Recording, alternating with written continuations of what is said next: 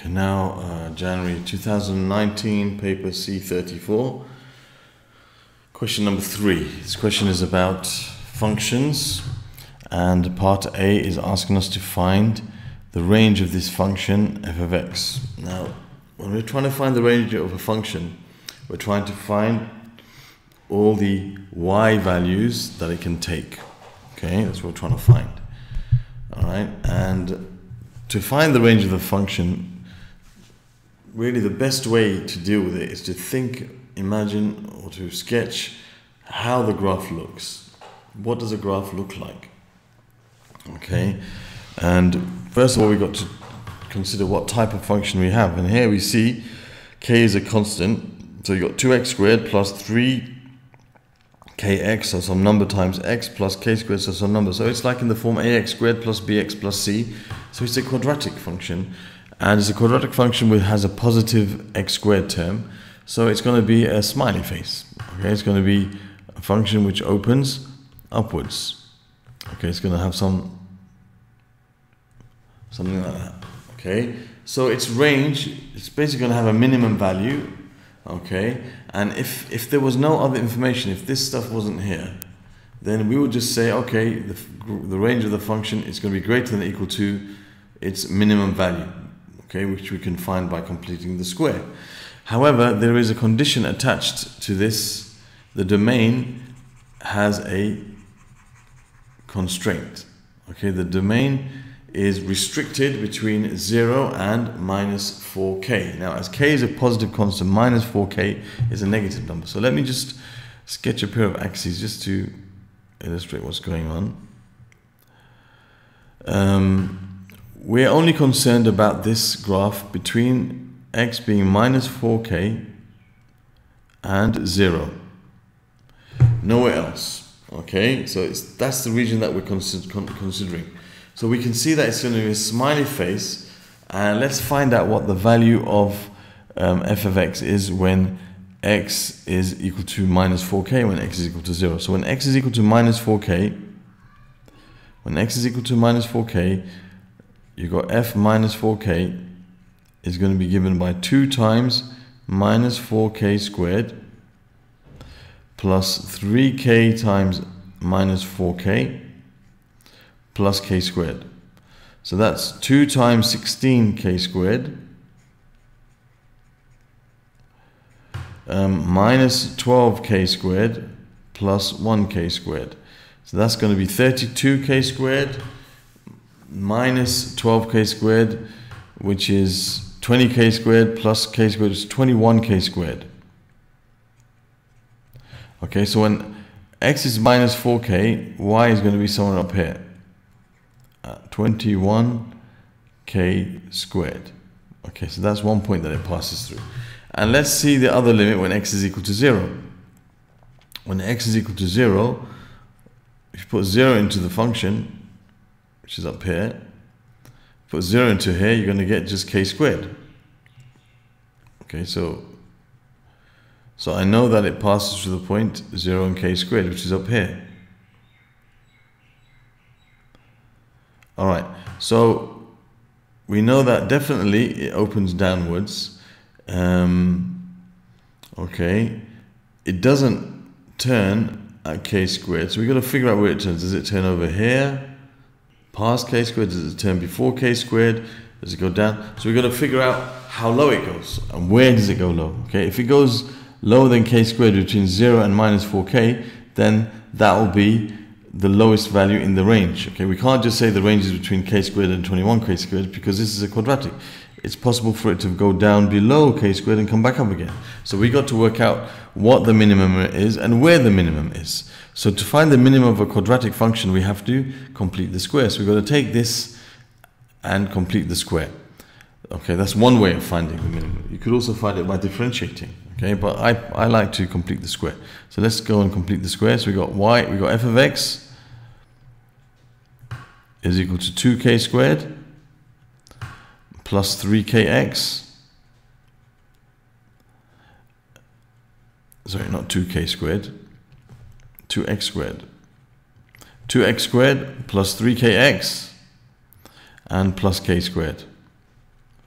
Okay, remember k is just a number, it's a constant which we don't know its value. So to complete the square, I don't want to have 2x squared, I want to have 1x squared. So I'm going to take 2 out. Alright, x squared. Now if I take 2 out from here, I'm going to take it from here because I need the x squared and the x term to be combined together. So I'm going to basically write this as 3k over 2x. Okay, so if I expand this, it will give me the same as that. They're the same exactly, but just I've got to write the k squared at the end. Okay, I like to just deal with the x squared and the x term when I'm doing this. Now I'm going to complete the square for what's inside this bracket. Okay, what I see inside this bracket, I'm going to complete the square for it. So I'm going to have 2, then I'm going to put x plus, okay, it's a plus, this is a squared bracket. I have to write half of this coefficient. So it's 3k over 4, and take away the square of this number, which is 9k squared over 16. Close that bracket, and I've got my plus k squared at the end. So now I'm going to multiply this 2 with this term, without, of course, squaring the bracket, leaving it as it is, because you want to complete the square. And then I have 2 times 9k squared over 16, which is minus 9k squared over 8. If I multiply this by 2, the 2 and the 16 cancel out, leaving me with 8 in the denominator. And then I've got my plus k squared at the end. Okay, let me just move this down a bit. So I'm almost there completing the square. So I've got that's equal to 2 times x plus 3k over 4. Now this is the same as 8k squared over 8, making the denominators the same. Okay, so that means it's minus 9 plus 1, you end up with minus k squared over 8. I've just added those two terms together.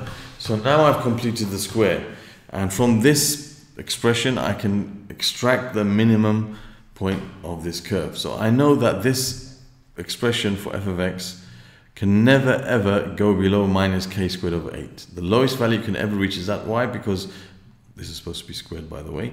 This here, whatever goes in here, okay, is going to get squared. So it's always going to be something that's positive, okay, or the lowest it can ever be is when it's 0, okay. When this is 0, it's the lowest possible value of this particular part. 2 times 0 will be 0. So whatever comes in here can never ever be negative, okay, because whatever goes in here is going to be squared. So the lowest it can be is 0, and when is it 0? When x is minus 3k over 4. So the minimum value is when x is minus 3k over 4, and the minimum value itself is k squared minus k squared over 8. Okay, so the lowest value that this graph will get to is minus k squared over 8, which is going to be over here somewhere. And when it's going to occur? Somewhere over here, minus 3k over 4. So it's within our range. Okay, so the minimum value is there. So this graph will be quadratic. It will come down. We don't know exactly what it will cross. Come back up, and it will hit the x-axis, the y-axis back up here. Where it crosses the x-axis, we don't know. We don't need to know in this question, but we need to know how low it goes in this range. And we can see that it's between here and here that we're interested in. Okay, between these points, its range is basically, between these two. That's its range. That's all in this particular domain, because it's restricted. Okay, it can take any value between minus k squared over 8 up to 21k squared. So that therefore is a range. So we can say that the range is, just make some space. So we can say that the range is between minus k squared over 8 less than or equal to f of x, which is less than or equal to 21k squared. Let me just write that more neater. 21k squared. 21k squared. So there's our answer to part A. And just to confirm that, it should say equals. Yes, it should, because you see here it's equals Okay, so it's going to be equal, minus 4k is equal to 21k squared, and over here this is the minimum point. It actually reaches that point and goes up.